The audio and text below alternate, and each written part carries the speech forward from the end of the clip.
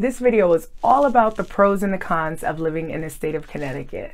My name is Kadesha Thomas, and if you haven't subscribed to my channel, please make sure you do so you won't miss any of the videos I have about living in Connecticut and all of the vlogs and the tours that I will be having, so you will see what it's like real life outside, not just pictures you see in a book that were edited to look beautiful, but what it's really like to live in this state. Things that others may have seen and heard, and this is just my perspective as a realtor in this state who grew up in New York City and travels back and forth quite often. So one of the pros for me is the location. Connecticut is really nice. It's in the middle of Boston and New York and Rhode Island. So I'm located in Hamden right now. My office is in Stamford. I have offices all along the coastline.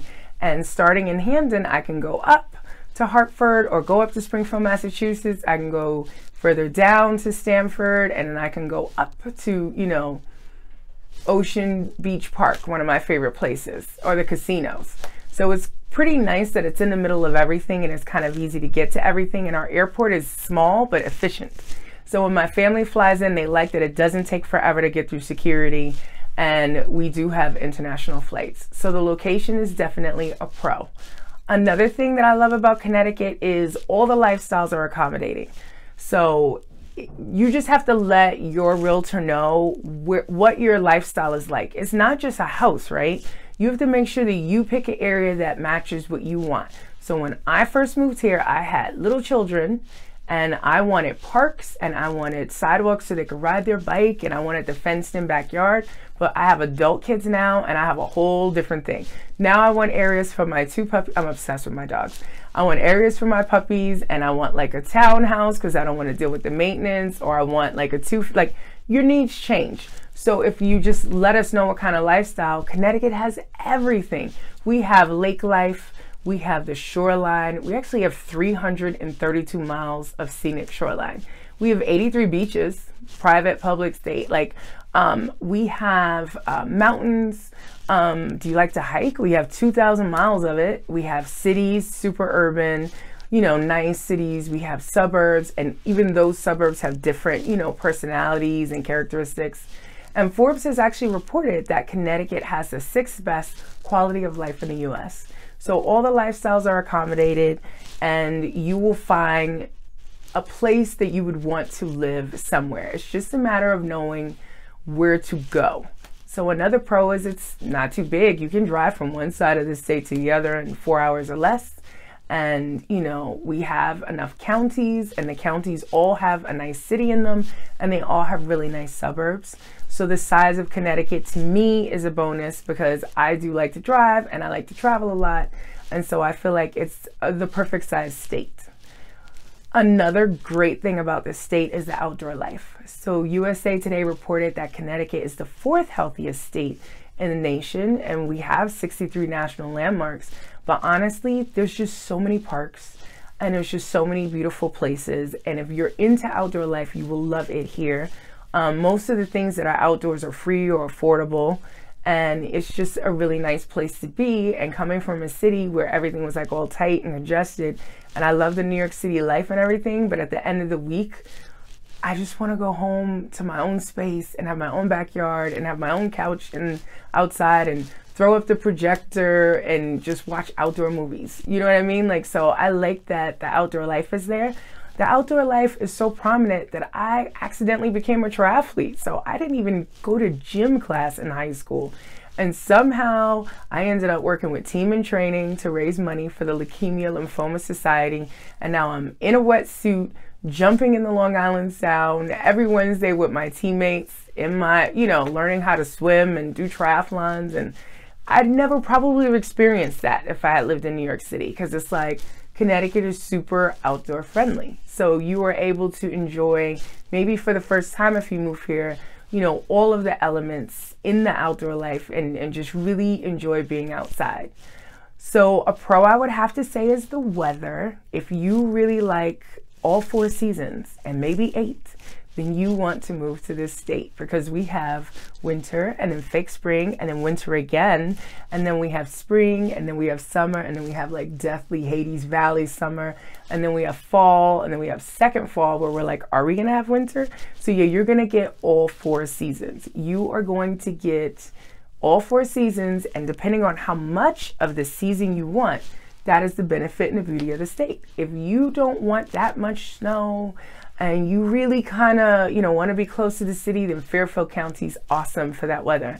But if you want to be in a lot of snow, you might try Tolan or Windham or New London. Like, it kind of depends. So weather-wise, if you have a strong preference for what kind of weather you want and what kind of season you want to experience the most, then there is a part of the state for you. So now I'm going to go into my cons, right? The first con that I absolutely have to say is a con is the weather. I know I just said it was a pro, but the weather here could be like extreme. I remember I had an indication after I moved here how extreme the weather was because something happened. I went, this can't be right. And then I typed in extreme weather in my town and realized that when the realtor, when I first moved here, said Hampton is known for its wind, that I didn't understand that meant we get tornadoes. Yes, we get tornadoes in Hampton. There's, for some reason, the way the wind patterns work, there's like kind of a path that tornadoes will pop up in certain towns in Connecticut every couple of years. And I don't associate tornadoes with Connecticut, you know, Kansas maybe, but tornadoes, and not like a little tornado. Like, we had a tornado that wiped out Hampton Middle School, and we have a whole brand new one rebuilt. So the weather could be a con because it's extreme. It will be like 4 degrees, and I like the winter, but not like that much. So if you want like steady, nice, calm weather where it doesn't really dip under 30 and it doesn't really go over 70, then you should not move to Connecticut, because not only are you not going to get steady weather, but we get different temps the whole week, just, you know, summer on Monday and fall on Tuesday and maybe winter. Like, the con can be the weather. It can definitely be a con for some people, but if you like all 4 seasons, then by all means. So traveling, again, drove to New York for 7 years after I moved here, and then I started working in Greenwich. So still driving from Hampton. It's pretty far for some people, not for me. And the reason why it wasn't too bad is because I was going from west to east and east to west, like if you look on the map. And you know what? In Connecticut, that's cool. That's fine. That's easy. I-95, I-84, Route 15, pretty easy to navigate, right? Yeah. Try going from the top of the state to the bottom. Yeah, not so easy.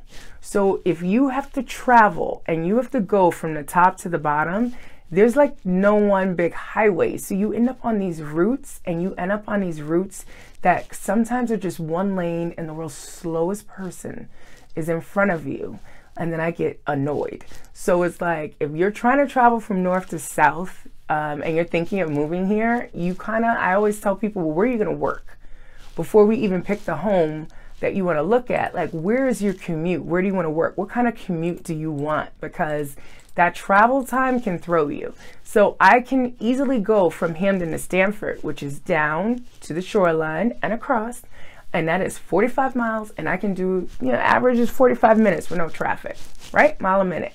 If I want to go from Hampton to Danbury, which is actually 38 miles, so that's less, Hampton to Danbury, because it's through the routes and it's not straight, it's all these little towns and turns and stopping, it takes an hour, which is insane, because that's just crazy to me. I'm looking at the map and I'm like, it's not even that far, but it's actually far, and it's not even like it's, yes, it's all scenic because Connecticut is very nice, but not when I'm trying to hurry up and get somewhere. So traveling from north to south, up and down in the state is a con, absolutely. If you have to do that on a regular basis, you need to know that and be prepared. So Connecticut has another huge con for me. And even though Wallet Hub said that we are ranked 3rd in the country for the public school education, I personally feel that there's just not enough free things for kids at the schools.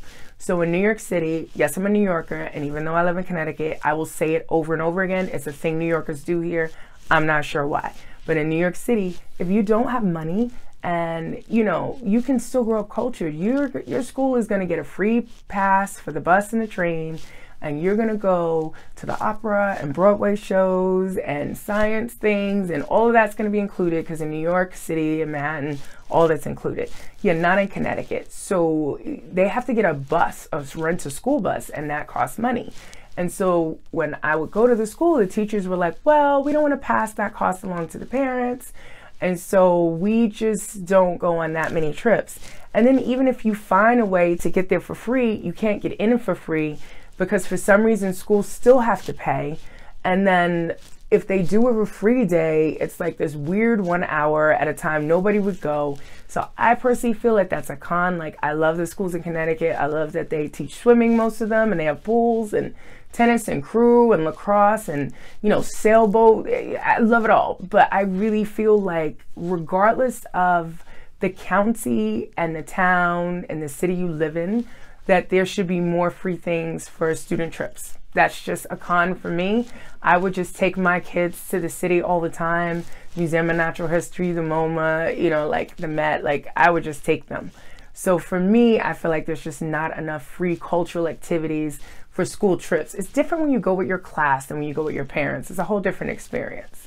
Now, I have noticed that if you go to certain libraries for your town or your city, they tend to have passes in the libraries, and you can borrow the passes and then go for free, and you have to check them out and then bring them back in. So there is one little loop around that would be there.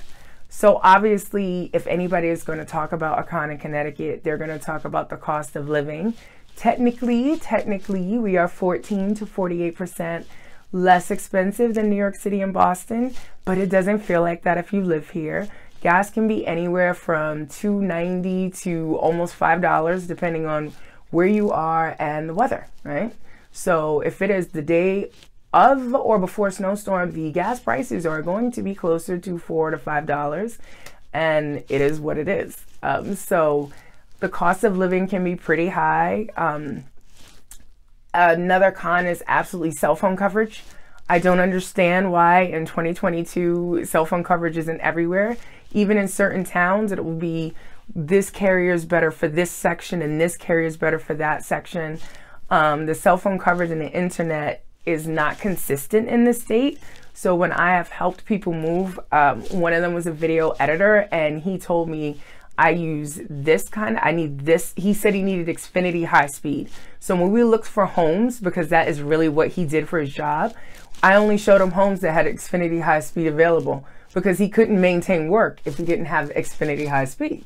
So it's like the internet and the cell phone coverage is really spotty in certain areas. And so there will be coverage, but it's a matter of who is your carrier and do you care if you switch? So that to me is a con. I feel like everything's wide open.